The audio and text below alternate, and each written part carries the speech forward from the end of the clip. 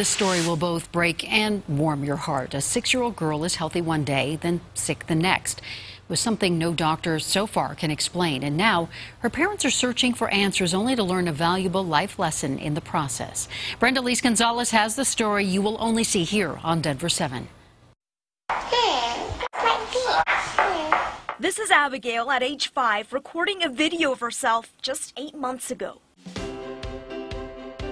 A happy little girl full of life and energy and spunky. No one would ever guess that just one day later, so much would change. The worst news a mother and father could ever hear. Abigail was rushed to the hospital for a stomach ache, but not just any stomach ache.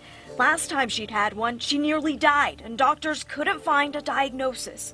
This time, though, she'd need surgery. Joy and I were both really leery about going into surgery because she hadn't done well under anesthesia before. Doctors can't explain why Abigail went into cardiac arrest during the surgery, but it left her without oxygen for nearly 30 minutes. They made us aware, too, that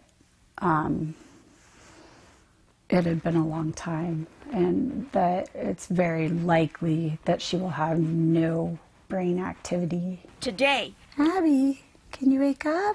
Abby may not be able to walk or talk on her own. She understands everything that's coming in. But there's one thing she hasn't lost. Haha, Abby Daddy. Abby Daddy. That beautiful smile. Makes all of our days when she smiles. Yet she's still in a lot of pain.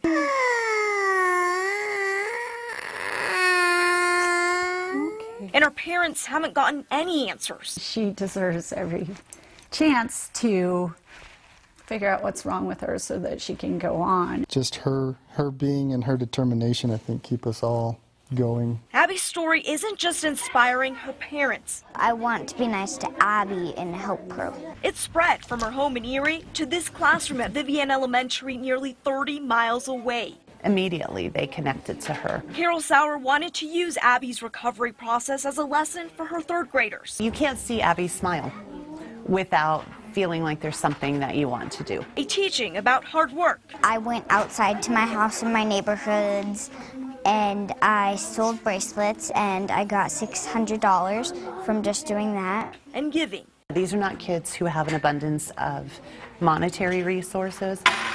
In the end, $1,090.05. She's learned something herself. It doesn't take money, it takes energy to make a difference. Neither of these students, not even Miss Sauer, have ever met Abby.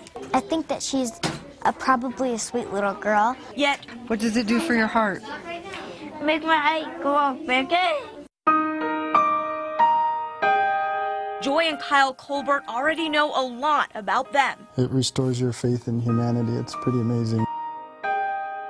They're hopeful one day She's going to be okay. Somehow, some way, we're going to figure this out. Abby will be able to thank them herself. This little girl, she's supposed to be here. Brenda Lise Gonzalez, Oh, I'm gonna kiss you. Denver 7. Wow, such kindness and compassion.